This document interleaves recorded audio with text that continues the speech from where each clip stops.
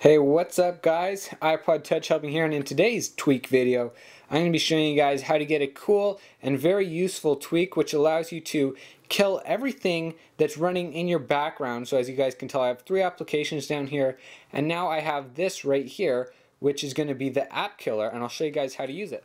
So this tweak is going to be very useful. I've showed you guys a similar tweak to this in the past, but this one's even easier. You double tap the home button like always to open up your running applications, and then you can just click that and they will all go away, and then it's as easy as that, and that's basically the tweak. I found this tweak very useful, and if you guys want to go get it, follow these steps.